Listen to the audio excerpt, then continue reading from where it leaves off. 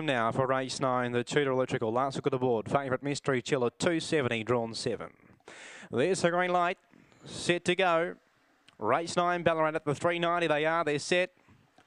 Racing away fast in the centre would have been All a Bale. Not far away the fence into Angela, showing speed out wide. Carlos and Story. Bear Force 2 between them, not far away. Back behind those Speedy Cashew. Out the back with Milski, along with Arrow Bar, Teddy and Mystery Chill on the swing for home. All a Bale's the one to catch. Sprinted 5 clear of Inter Angela, then Bear Force 2. But All a Bale's a big winner by 3 lengths to Bear Force 2. Third into Angela, ahead of Speedy Cashew, followed further back by Carlton Story, Arrow Bar Teddy from Milski, and Mystery Chill, the favourite, was never in the call. Dropped out to finish last in 22 and 31. All a Bale for Deborah Coleman has scored number 3. And it was a good win too. It led clearly at the start.